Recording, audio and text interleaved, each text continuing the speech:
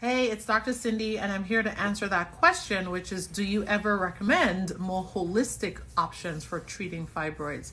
So I would say first and foremost is I actually always take a holistic approach to fibroids, but I think holistic in this question is actually misused because oftentimes when people say holistic, they're actually saying something that does not include medical management or surgical management.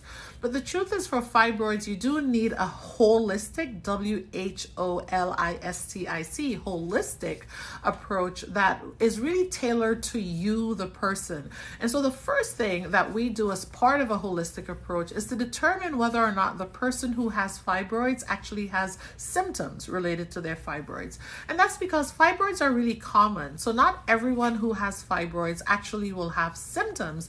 They have fibroids, and the fibroids were probably just found incidentally as part of imaging for something else, while there are others who have fibroids and they're having bulk symptoms, constipation, bladder issues, issues with sex and intercourse. They're having heavy periods. They're having symptoms related to the anemia that comes from a result of periods being heavy. And those symptoms can include heart attack, stroke, fatigue, exhaustion, etc. So my holistic approach is that, but we also talk about diet, avoiding estrogenic foods, avoiding things that can trigger growth of fibroids.